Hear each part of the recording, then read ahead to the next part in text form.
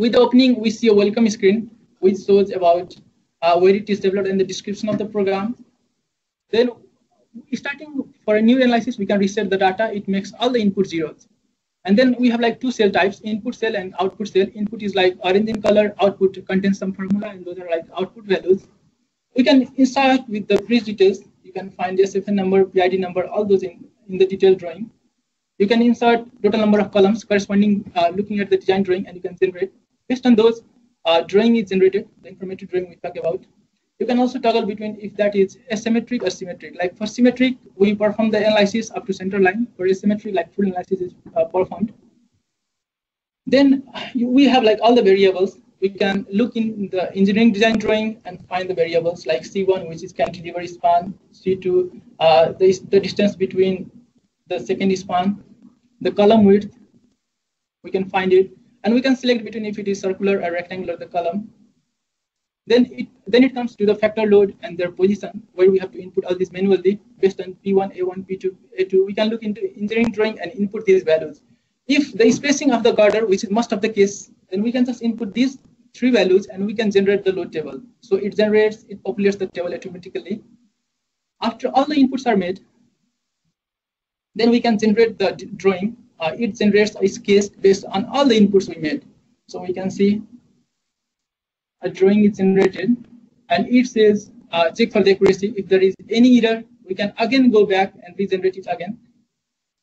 So if this is okay, let's say the accuracy is right, then we check if the pier cap is deep or not. Therefore, there might be like many reasons. You can see like there are 6 reasons. Some might be deep, some might be slender. But if the majority of reasons are deep, we go forward with the program. So in this case, it shows us instruction if the pier cap is deep or not. If it is deep, we go forward. We make the material input. We input the concrete strength, the rebar strength, the clear cover, stereo bar area, everything from engineering design drawing. There is nothing extra. Then we input the resistance factor, which are based on clause 5.5.4.2 of AASHTO code 2017. Again, this can be updated with the new version. Then we input the reinforcement details, which are based on the regions. So if there is like reinforcement change in any region, we need to update it accordingly. So the main concern is like where the reinforcement is changing.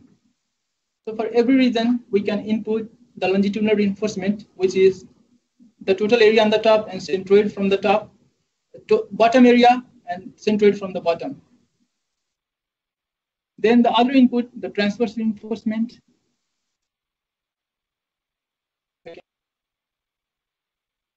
For the transverse reinforcement, we need to insert how many legs do we have, like in each region. Like in some region, we might have like 2 legs. In some region, we might have 4 legs. So we need to input the number of legs and the spacing. For the crack control reinforcement, we need to input a drawing is generated inside to show how many legs do you have. You can count the number of legs and the spacing of the crack control reinforcement. And it checks with the minimum crack control reinforcement according to code. If it is greater than the minimum required, then it is good. Otherwise, the reduction in the strength is taken. The next input is bearing plate details. We can input the length of the bearing and width of the bearing.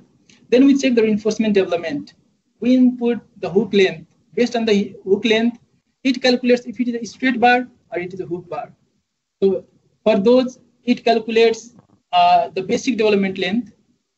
And those basic development length goes upon some modification factor to calculate the total development length. We have yes/no option. We can just we can select from drop-down list and we can calculate the reinforcement capacity multiplier.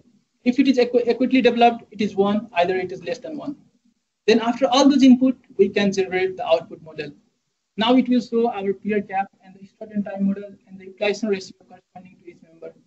It is fast. It takes like 5 to 10 seconds at maximum to generate the model. So therefore, we have our Strut-and-Tie model and the pier cap here. Here we have pier cap, we have the loads, we have the reactions, and then we have all the we have ties indicated by red color, and then we have struts by blue color, and the node which are the intersection of the truss member, and we have the utilization ratios, which is the ratio of demand to capacity, as we talked already. And there is one more thing, like this model can be improved by the use of vertical tie. As we already talked, like there can be many models for the same Pier cap. So therefore, we have option for 0, 1, 0, this thing. So 0 is for do not use tie, 1 is for use tie. So you can see we have 4 load path, 1, 2, 3, 4. So here we used 1 vertical tie. So in the second load path, we have used vertical tie. For second load path, you can see there is 1. So if we do not want to use any vertical tie, we can just select 0 and regenerate again the model. So we can, so this works for the optimization. We can select the best model for our Pier cap upon just a couple of iterations. Then we can regenerate again.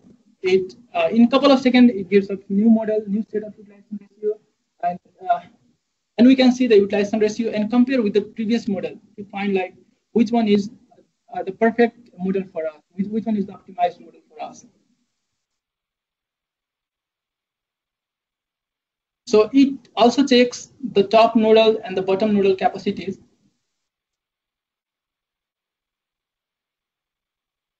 It also checks the top node and the bottom node capacities. So in the top node, we check the concrete on the bearing, on the Pier cap under the bearing. On the bottom, we check the concrete on the Pier cap below the Pier cap, on the column below the Pier cap.